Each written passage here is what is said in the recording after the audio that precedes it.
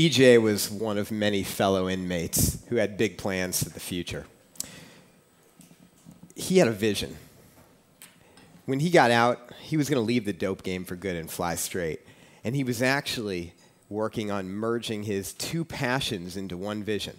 He'd spent $10,000 to buy a website that exclusively featured women having sex on top of or inside of luxury sports cars. All he needed to do was supply the women. And he'd already gotten his 19-year-old son on the outside and named him vice president for talent development and charged him with overseeing auditions. It was my first week in federal prison. And I was learning quickly that it wasn't what you see on TV. In fact, it was teeming with smart, ambitious men whose business instincts were in many cases as sharp as those of the CEOs who had wined and dined me 6 months earlier when I was a rising star in the Missouri Senate. Now, 95% of the guys that I was locked up with had been drug dealers on the outside.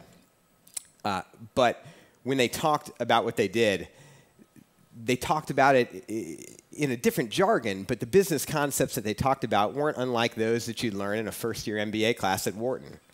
Promotional incentives, you never charge a first-time user. Focus grouping, new product launches.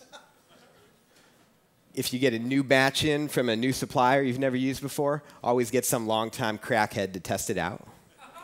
Territorial expansion. One of your rivals gets chalked, you get your dope boys out on the corner before the body's cold. But they didn't spend a lot of time reliving the glory days. For the most part, everyone was just trying to survive. It's a lot harder than you might think. Contrary to what most people think, people don't pay, taxpayers don't pay for your life when you're in prison. You got to pay for your own life. You got to pay for your soap, your deodorant, toothbrush, toothpaste, all of it.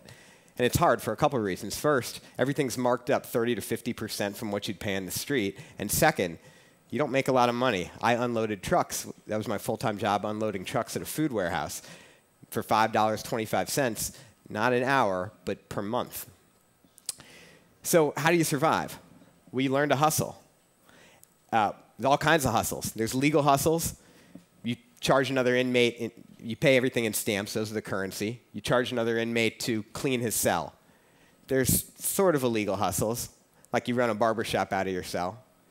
There's pretty illegal hustles. You run a tattoo parlor out of your own cell.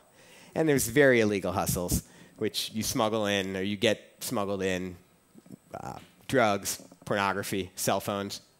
And just as in the outer world, there's a risk-reward trade-off. So the riskier the enterprise, the more profitable it can potentially be.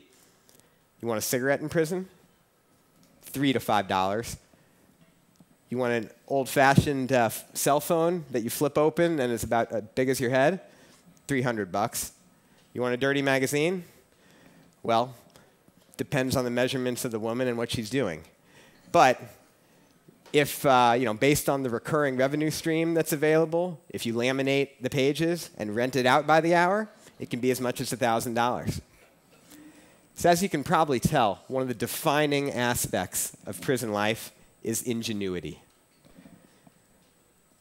Whether it was concocting delicious meals from stolen scraps from the warehouse, sculpting people's hair with toenail clippers, or constructing weights from boulders in laundry bags tied on to tree limbs, prisoners learn how to make do with less.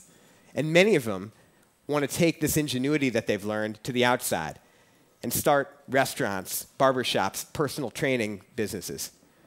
But there's nothing like, no training, nothing to prepare them for that, no rehabilitation at all in prison. No one to help them write a business plan, figure out a way to translate the business concepts they intuitively grasp into legal enterprises, no access to the internet even. And then when they come out, most states don't even have a law prohibiting employers from discriminating against people with a background. So none of us should be surprised that 2 out of 3 ex-offenders reoffend within 5 years. Look, I lied to the feds. I lost a year of my life from it. But when I came out, I vowed that I was going to do whatever I could to make sure that guys like the ones I was locked up with didn't have to waste any more of their life than they already had. So I hope that you'll think about helping in some way. The best thing we can do is figure out ways to nurture the entrepreneurial spirit and the tremendous untapped potential in our prisons. Because if we don't, they're not going to learn any new skills that's going to help them, and they'll be right back. All they'll learn on the inside is new hustles. Thank you.